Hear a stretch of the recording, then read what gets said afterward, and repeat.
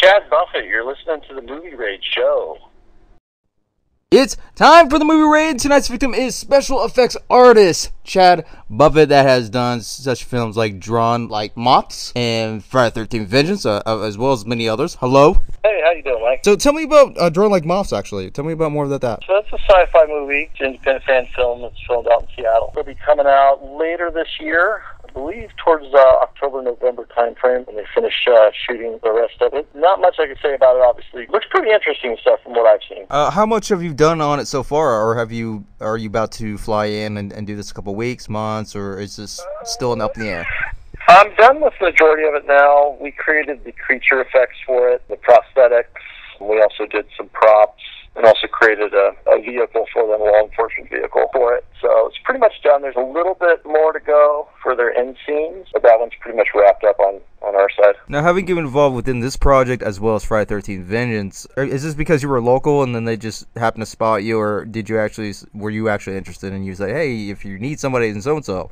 I know a lot of people that are into everything from special effects to props to costumes, and it's one of those things through the grapevine. People know about me. That's how a lot of my work has come through, is just through the grapevine. I've never been big on advertising stuff, so when they come by with a project, and if it looks like something interesting, then I'll do it. I'm a big sci-fi and horror buff fan. Just about anything horror or sci-fi, I'll do. Very nice. And let's say if work doesn't just keep coming through the door, would you rather be catering toward more of the cosplay community in terms of being up for hire for that instead, rather than waiting on the work? No, I'm more of a diversified. I kind of spread out all over. One of my goals is to have a large special effect prop studio in the Seattle area. You've got them in Vancouver and Toronto and Georgia and California, and Seattle has a lot of artists, and it's kind of bugged me that there isn't a special effects studio. So my goal is to just keep growing every year and then just add on more projects.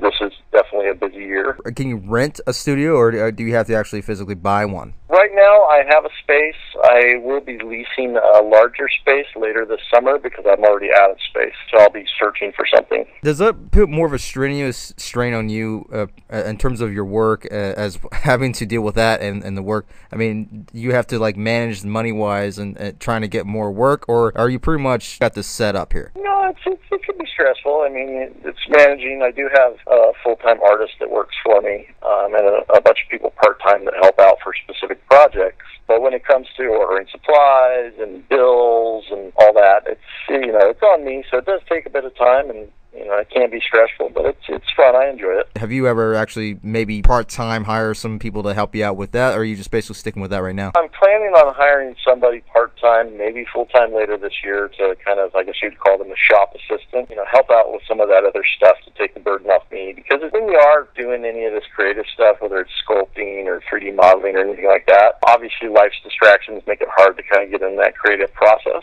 So I try to insulate myself as much as possible and separate those, otherwise I'll be sitting there the whole time I'm sculpting something or making something. I'll be thinking, I got to pay the water bill, or I got to pay the food bill, or whatever. Have you gotten to the point where you can actually make your own starting fund, example with Kickstarter or something like that?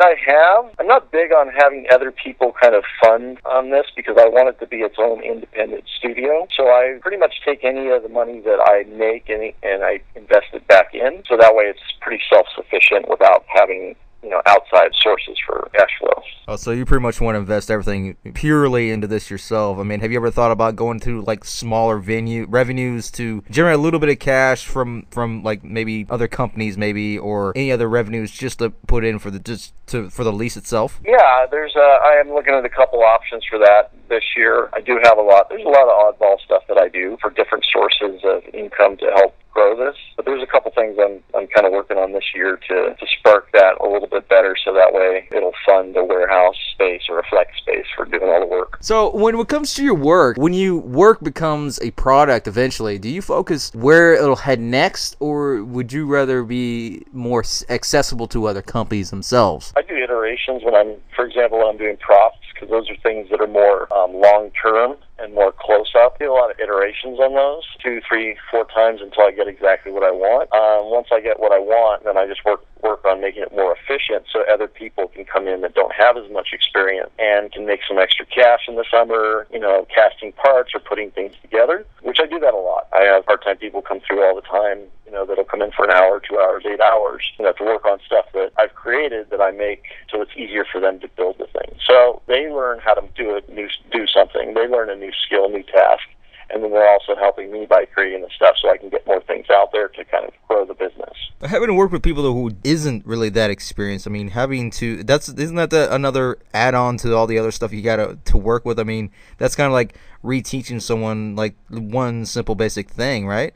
Yeah, in the beginning I would take, basically let anybody come in and I'd teach them, but last year I got away from that and now I only bring in people that are artists, whether they're sculptors or costume designers or prop makers, because they understand it more and there's a lot less of that learning curve for them to come in to actually work on parts. Yeah, and it's definitely a lot more, more at ease and more comfortable in your area, because when if it's, let's say they are a painter and they are a sculptor or anything within the medium that you're wanting, they can form it into something else. They don't have to actually be catered to specifically what you do exactly, but you can turn it into something else to where you can form it to what they have and to make it a different vision. Oh yeah, definitely.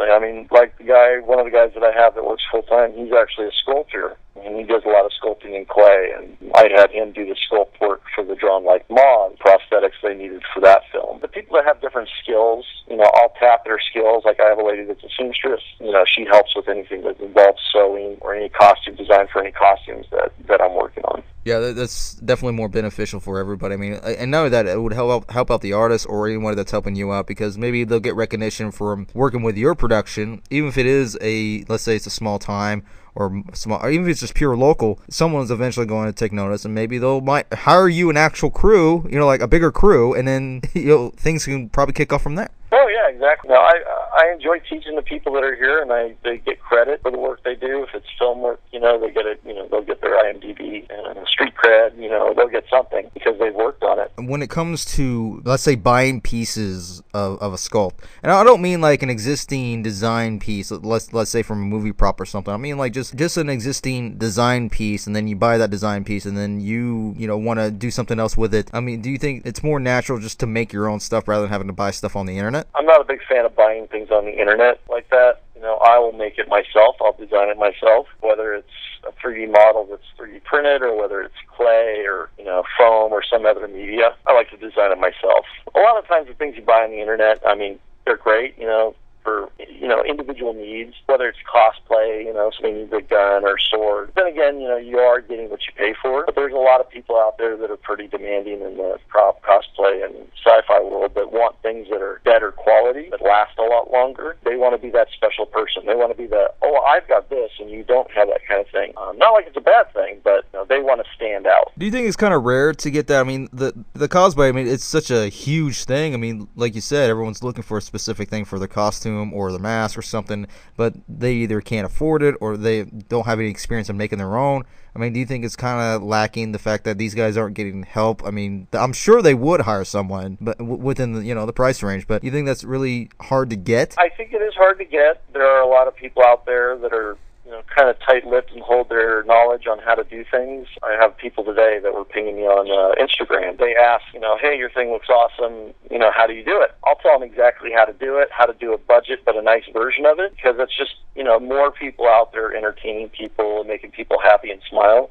There's a lot of people out there in the community that'll be like, oh, I'm going to hold on to this tightly. I don't want people to know about it because this is my revenue generator for this thing, or this is my secret thing. So I'm not one to hold that. I mean, people in the community know if they need something or they want to know something, they can either come over to my shop, use the tools, I'll show them how to do it, I'll teach them anything they need to. I'm never one of those people that's going to withhold information on how to build your own prop just so you can, buy something from me or buy something from somebody else because it's more expensive. Yeah, but I mean, also trust is really, really hard now these days. I mean, especially when it comes to your work, when it comes to making the props or anything in general that isn't really up for sale. You're just making it, and maybe it might be used for something else. But I mean, if you are inviting everybody to come down to your shop, do you keep yourself protected from that as well? Oh yeah. I used to be in law enforcement years ago, so I'm not worried about protecting myself or my family or anything like that. I got that taken care of. But no, the people that come in, I don't just let anybody come in. I vet them, and we'll go have coffee or lunch, and I'll talk to them, or maybe somebody I already know through somebody else.